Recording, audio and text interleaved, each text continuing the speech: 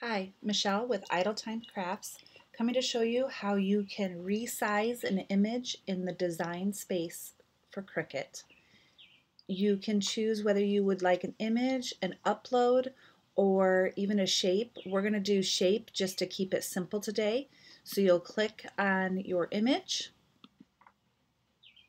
and choose your image there.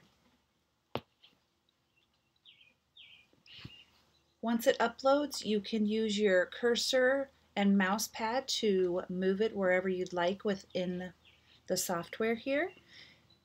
There's a couple different ways you can resize your image.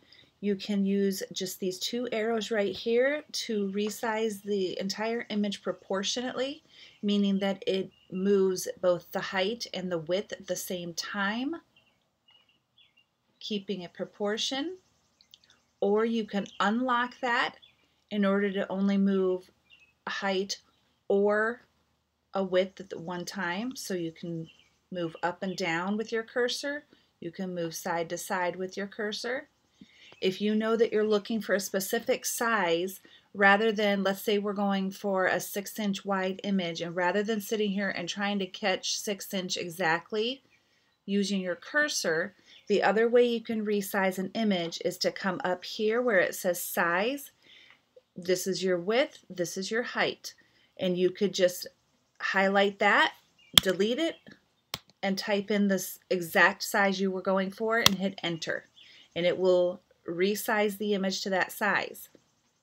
If this unlock feature is on, that means you can resize it one proportion at a time, whether it's your width or your height. If it is locked, that means it is going to resize the image all at once again. But it will stay within the proportions that you've already started. So we've already started this image right now, or we have locked it as a rectangle. So if I were to come over here and adjust this to 5 inches, you'll notice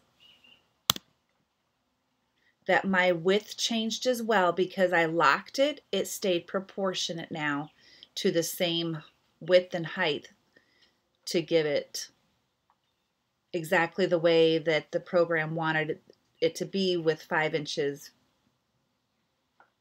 If you were wanting to readjust this back to 6 inches width, then you would again unlock your feature and go ahead and change that back to a 6. And now you can have a 6 by 5 rectangle. This works with any kind of cut, whether it's an uploaded image, an image from Cricut, or a text. Hope this helps and have a great day.